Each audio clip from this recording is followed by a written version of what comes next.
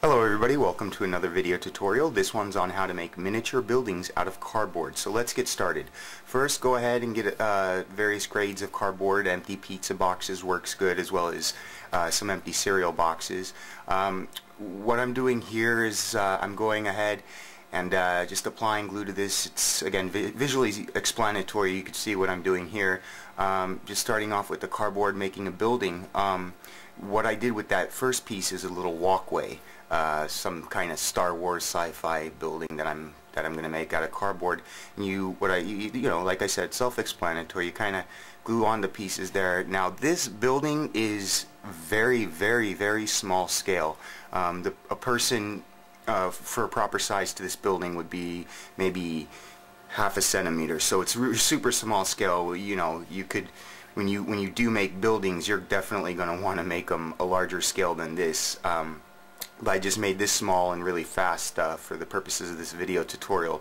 What I'm doing here is taking the strips of the cereal box and taping it together on the back side, and I'm embedding it so I get kind of a V shape, and that's going to be the side rail for my little walkway bridge, as you could see right there. Now, you know, go ahead, put glue on the underside of that, and you do it to right there, to the same side, to the other side, and that's just the start of your walkway platform. And this is the platform right here. You know, use anything. I went ahead and used a big candle to get the circular shape, and now I'm pretty much going to attach it right there. Now I'm going to flip that over. What you're going to do is add glue underneath it just to make it more strength and sturdy and whatnot. Now I'm going to go ahead again with the cereal box cardboard and give it that wrap around on the edges. Now this whole thing, what I did is I pretty much built this as I was going along. I had no preconceived idea of what I was doing. I was just doing it as I went along. You know, and this is the actual structure of the building that I'm assembling right here, which is probably like 30, 40, 50 stories high, in scale down, of course. And as you can see right there, I'm just kind of gluing like that is the top. You know, go ahead, glue that on there, cut that off. Now what you can do, I did this extremely quickly and extremely sloppy, but if this is something you're going to do, you know, definitely take your time with it. You could find different kinds of glues. Hot glue, the reason I use that is because it dries very quickly and you can move on.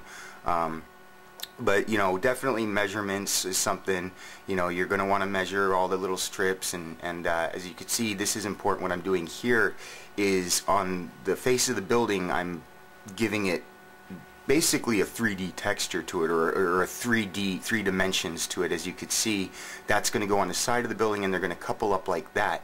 The reason why I'm cutting this part out here is because I need that walkway to go into the side of the building. You're not going to see that big hole right there, so that's nothing to worry about. You see right there where it's going to go, and again, the reason I'm cutting that stuff out is so I could actually slide the walkway in there so it could attach to the building somehow. I trace out the circular piece, put glue around the tracer, and pop that on, and that's where the walkway is going to go.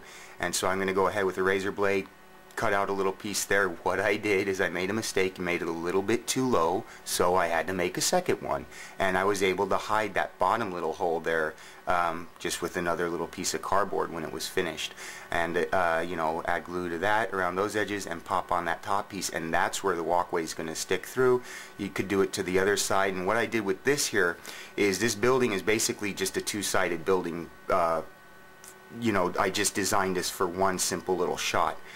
What I'm doing here is I'm adding strips of cardboard on top of this because it gives it more layer, more detail.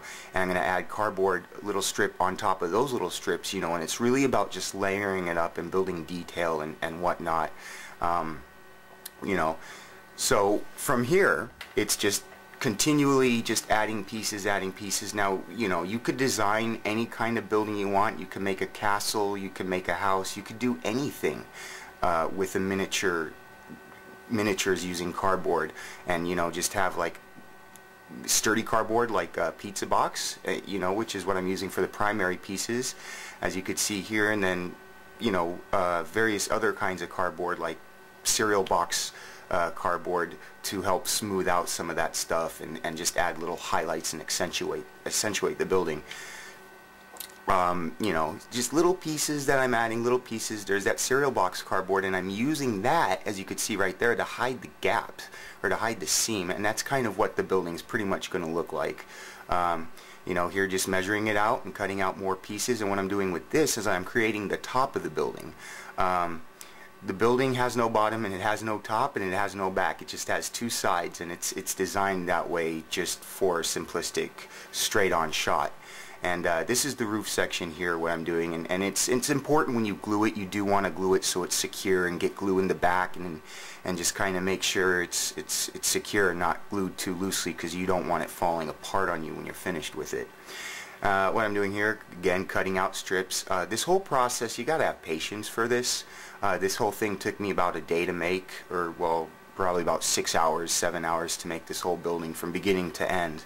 What I did here is I went ahead to hide the side gaps is I used straws. Again, because this building is such a small scale, it's you know, the detail is you'll get such great detail in these cardboard buildings if you can build it on a bigger scale, which is what you should do. But this is great for a play set for a kid, or actually an actual movie prop. Now that's the pathway there. You go ahead, you give it a primer with whatever color paint you want, preferably a water-based paint. What I'm doing there is adding in all these little tiles.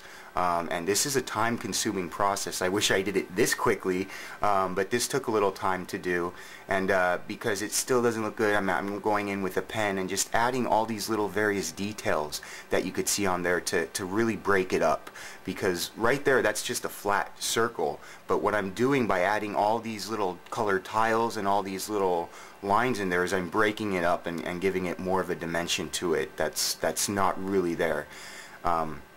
What I'm doing here is I'm distressing it. You go ahead with a little bit of latex flat black paint, and you pretty much what I'm doing there. And I used a Q-tip this time because it's such a small model, and the tip of that Q-tip is damp, and then I'll flip it over and just kind of smear it around and spread it around. The important thing is I went a little bit too far in this distressing. You don't really want to distress it too much. Here I painted the straws silver, and I went ahead and started painting this building various shades of gray. I used white and gray latex based paint because I could, or I'm sorry, white and black latex based paint, because what I could do is make various tones of gray with it. That's kind of what the building looks like, and now you go into distressing. And if you're going to use gray tones, you're going to want to really distress it with a dark gray color, not necessarily black. But you know, this just kind of helps tone it down, give it its weight, and that's kind of what it looks like there. You know, what I'm doing to the actual building, the same thing I did with that little launch pad. You could see all those little lines. That again just breaks it up and gives it dimension. And then with the black paint, a little line there.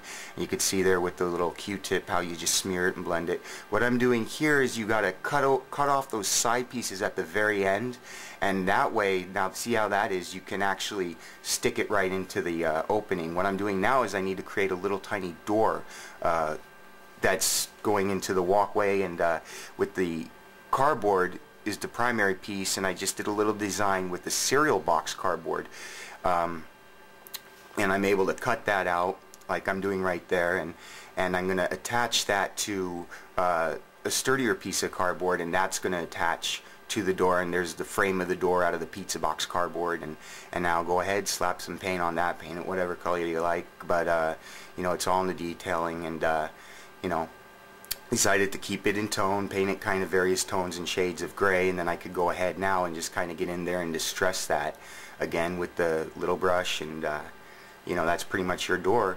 And all these little pieces here, I decided I could take apart just little various things that you could find. Legos, that came from a lady's shaver, painted them silver, popped them onto that platform because you know, it could be anything, especially at that scale.